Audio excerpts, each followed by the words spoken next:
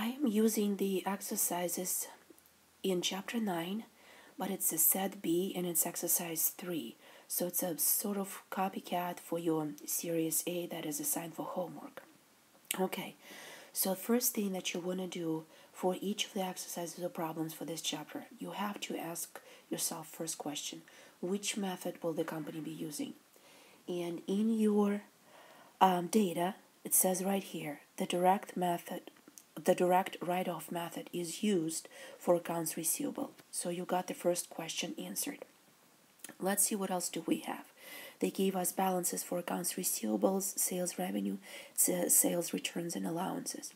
If we're using the direct write-off method, and we need to prepare a journal entry at December 31st, assuming that Willie's $2,900 balance of accounts receivable becomes uncollectible.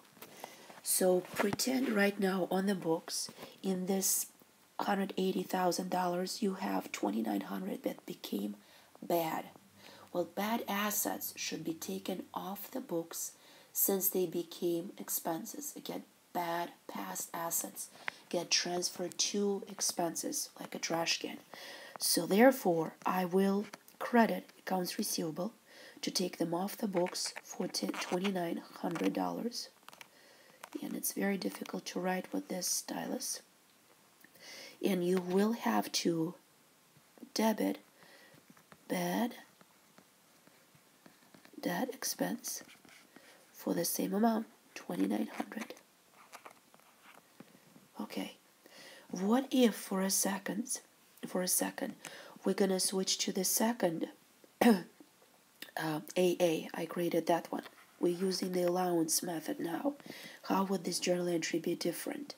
You still need to take off the receivable from your books. So accounts receivable still should be credited for the same $2,900. And you get to, in this case, debit allowance for doubtful accounts. Allowance for doubtful accounts for $2,900.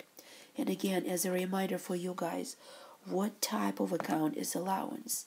Allowance is a contra asset. It's a contra. I shouldn't put CR. We'll have to get rid of that one.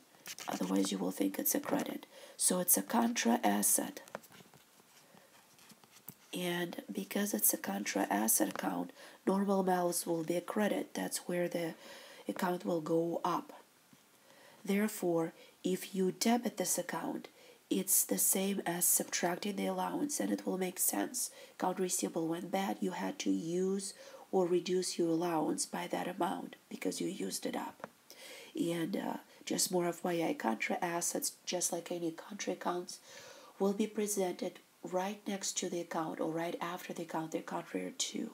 So this one will be right after your accounts receivable on the balance sheet among other current assets. That's it. We're done with A and AA for this exercise.